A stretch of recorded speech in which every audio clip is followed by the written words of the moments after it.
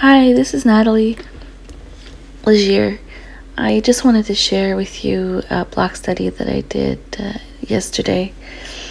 And it might not be something that you're familiar with. This is something that I just started doing in the last year. And it's from the Colorist movement.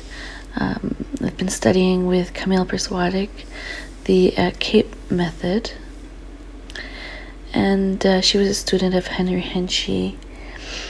And basically what we're doing here is we're trying to record the effect of light on an object. So we're using very simple shapes and solid colors, so it's taking away a lot of the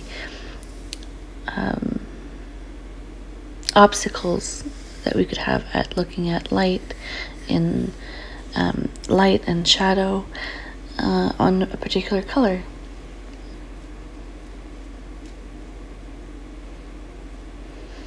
So the what I'm trying to do here is just to record the color notes next to each other, and when I start, I am not starting with the local color, and by the local color I mean the color of the object itself.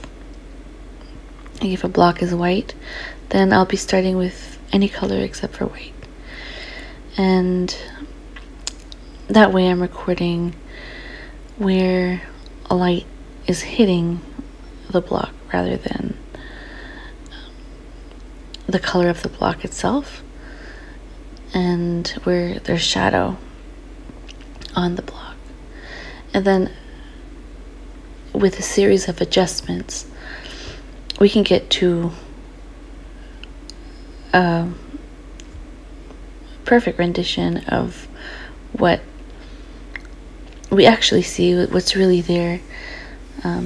It's just a different process of working, and it's a really fun one, I find, and I thought I would share with you just something to try.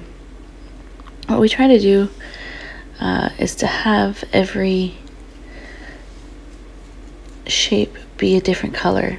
So we're constantly asking ourselves, is this lighter, is this darker, is this warmer, is this cooler?